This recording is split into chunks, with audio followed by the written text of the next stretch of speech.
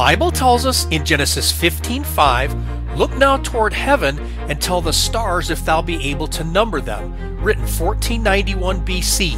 Jeremiah 33:22, "As the host of heaven cannot be numbered," written 590 BC. Hebrews 11:12, "So many as the stars of the sky in multitude, and as the sand which is by the seashore innumerable," written AD 50. This tells us the stars cannot be numbered. Science told us long ago there are no more than 3,000 stars. Science now tells us the stars cannot be numbered, discovered by Galileo AD 1608. Called the Extreme Deep Field, or XDF, 10 years of photographs were taken by the Hubble Space Telescope. The photographs were then combined and overlapped.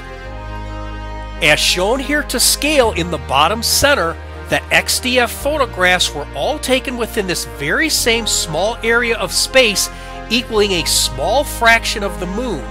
This made it just a 30 millionth of the entire sky. The photographs captured deep images of the observable universe never before seen and revealed about 5,500 galaxies. A single galaxy can contain as few as 1,000 to as many as 100 trillion stars. Some astrophysicists now believe the number of stars in the universe to be over 300 sextillion. No human being would live long enough to count such a large number. From 1491 BC to AD 1608, there is a time span of 3,099 years.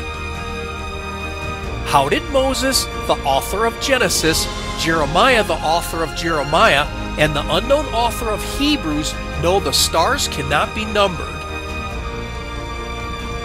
If you like this video, please hit the like button below, share it with your friends, and please be sure to subscribe.